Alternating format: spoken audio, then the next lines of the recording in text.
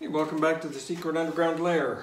So today we are just getting a straight edge on each side of these, on one side of the top. Then we can cut it to the appropriate width of 18 inches. So I'm using a kind of a modified bed rail technique to get a straight edge. And rather than using a bed rail, I do have a piece of steel here that was used for a little hanging rack. So it's got a really good straight edge, and it's a little bit narrower here. So what I've done is I've kind of laid it on to the side of the piece and just put it on, affix it with tape rather than screwing it in. Now I can set that up against the fence, get it close to the blade. Now I can push it through and I'll get a nice straight edge along here, as straight as this edge is on this side.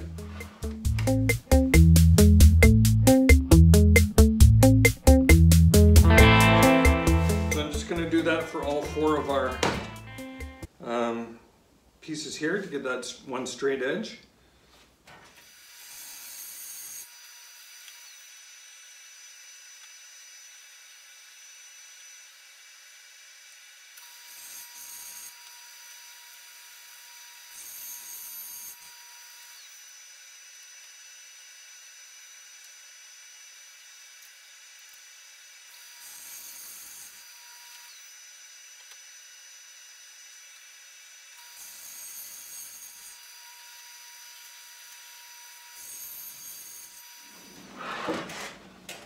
Okay, we now have a nice straight edge on side here, so we can now cut this to 18 inches.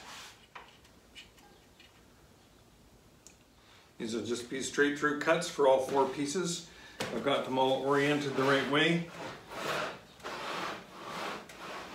So it'll just be cut, cut, cut, cut.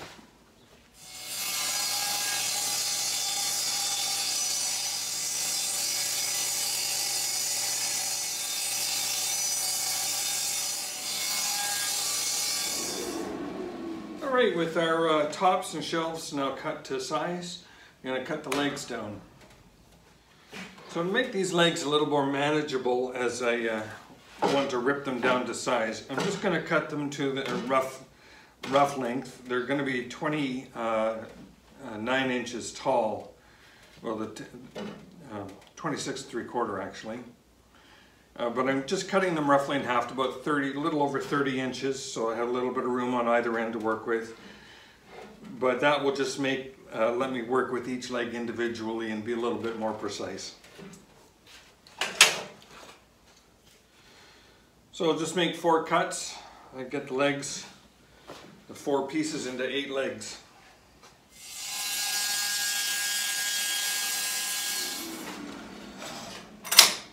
Okay, now I have something that I can work with a little more easily on the saw with the fence, and get these cut to exactly the right width. So I'm going to start by making a cut like this. If I go this way, the 2 pieces aren't necessarily aligned perfectly, so there's a little opportunity for some rocking in this direction. So I want to put it through this way, get a flat surface here. Then I can set it down and get to the right width. So this is just going to be a little shave, is all that'll be.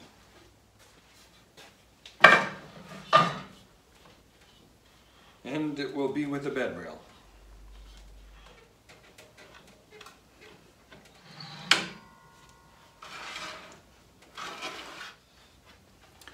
All right, let's give that a shot. That is a tight fit, so I have to be careful getting the piece into that spot.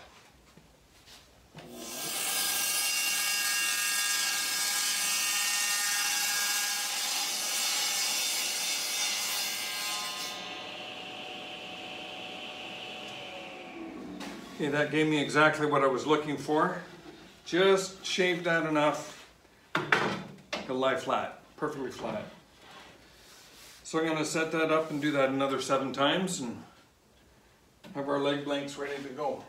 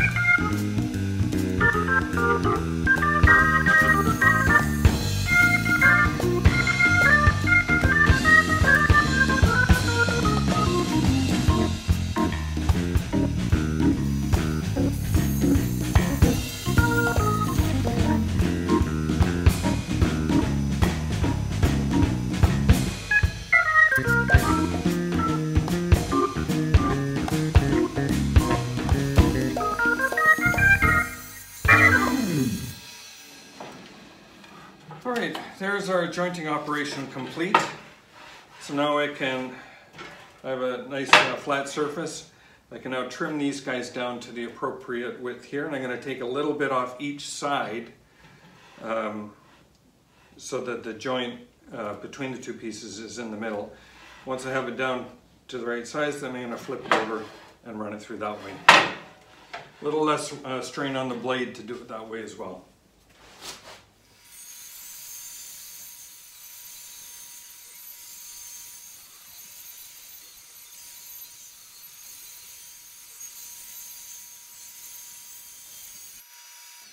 Now I could hear some of you screaming at me through the camera as I was putting the screw in these pieces for the bed rail to get this edge here, that I'm marring up the surface of the wood.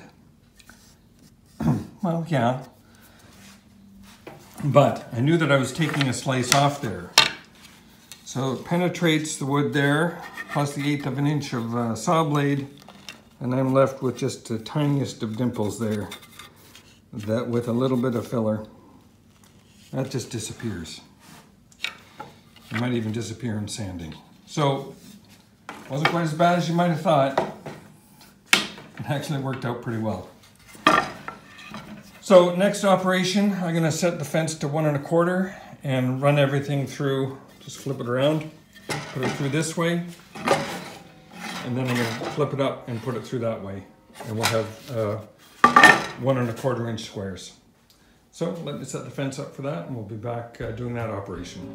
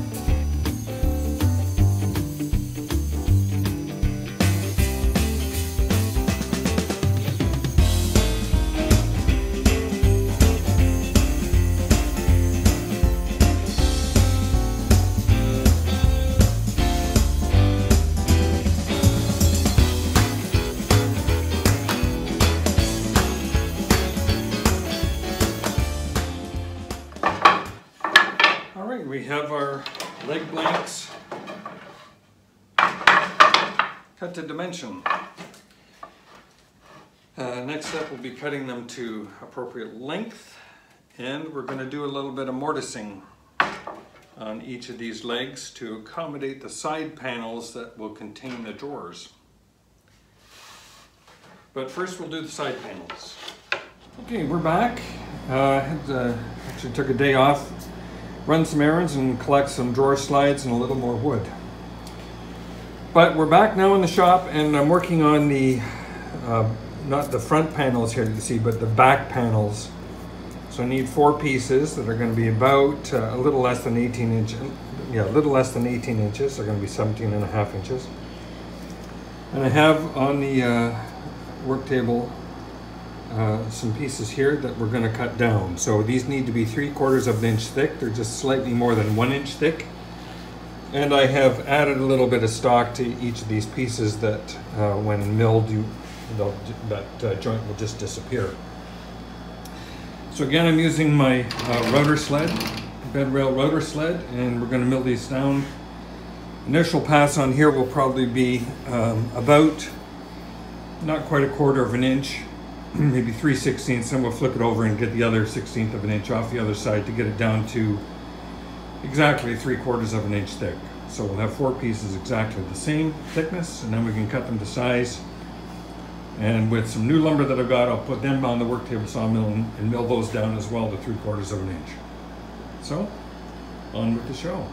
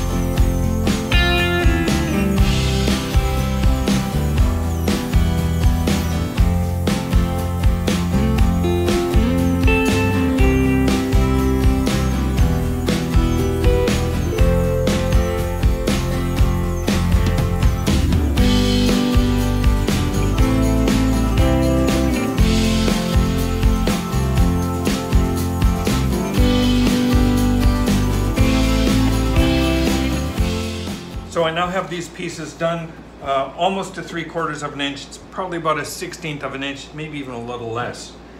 And I think what I'm going to do is, rather than flip them over and use the router sled, I'm going to actually use the surface planer to even up the other sides. Just going to be taking a little bit off, so I think that'll be okay for that planer. Before I do that, and while the pieces are mounted here on the table, I'm just going to use the belt sander, give them a quick once over.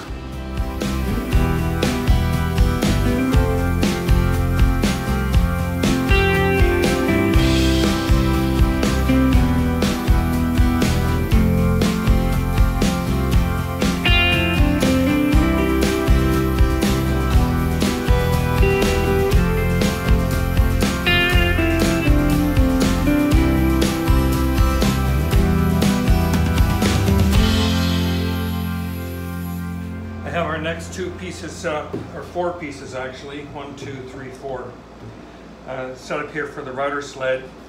And what I'm going to be taking off here is just about 1/8 of an inch off this piece. It's a little narrower than, or thinner than this one. So a little bit more off this than off this, and then again we'll be finishing them up on the surface plane. So starting with a very light pass. We'll take a little bit off this one and just skim the center of this piece.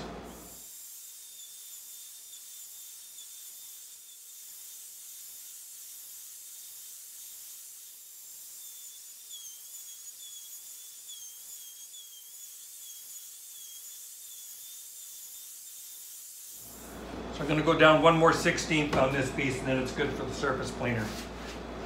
By the way, in case you're wondering, how do I know that I'm going down a 1/16 of an inch? I'm going to show you the marks that I have on my router here. Let's zoom in on that. So I have a ring around the router with gradations on it. From there to there is 1/8 of an inch, halfway is a 1/16, and then I have 32nd, 64th. So I can go adjust this depth by a 64th of an inch at a time. I've put a mark on the router just using a Sharpie to indicate where I want to go. So I loosen this off. I've gone down to 1/16 by moving from 1/8 to halfway between that and 1/4. So that would be 1/8 of an inch, halfway is a 1/16.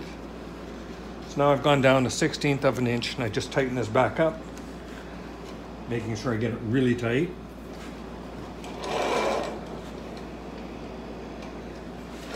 And I'm ready to go.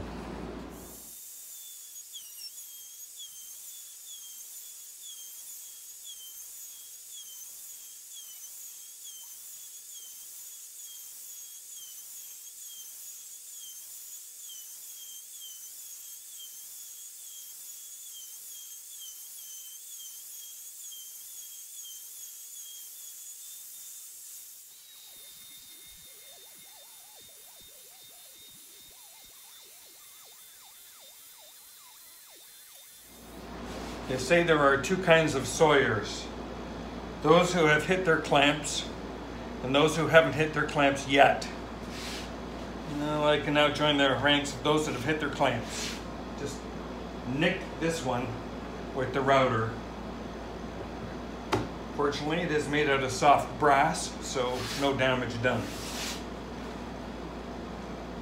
All right, these are now suitable for the surface planer. I'm going to get 2 more pieces, or another set of pieces up here that will represent the drawer fronts. So there'll be 4 of those. All right, I have found our 4 drawer fronts. Just some beautiful, clear, quarter sawn wood here. This is going to be lovely. So just finished planing this, or using my Bedrail Router Sled to get this to the thickness that I want. So I'm going to run this through the belt sander and then put it through the surface planer. And we've got 4 more pieces to do, just like this. 1, 2, 3, 4. That'll represent the sides, and then we'll have all the wood cut rough dimension, and we can start focusing on getting it down to final dimension. So we're getting there. We're getting there.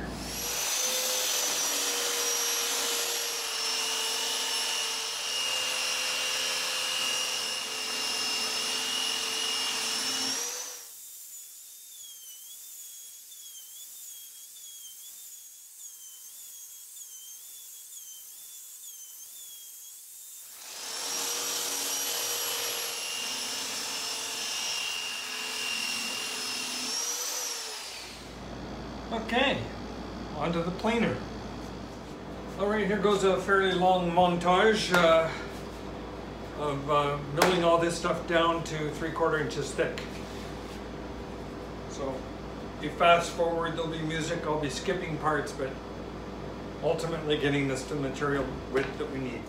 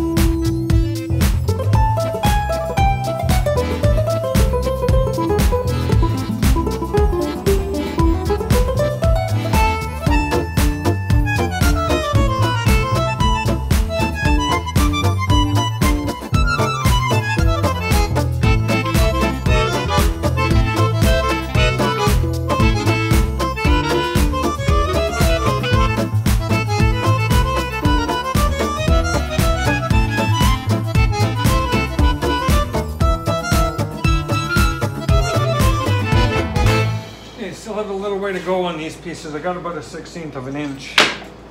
It's tough slugging with this little machine, and I'm probably going to take the blades out and give them a sharpen again. But I'm going to have to pick that up in the morning. That's a lot of cutting. But what this represents is the last of the cutting to get to dimensional lumber, or the size lumber that we need. So I'll be happy when this is done. Then we can actually start working on the joinery. So thank you very much for watching, everyone. Please like and subscribe. Tomorrow we get dimensional.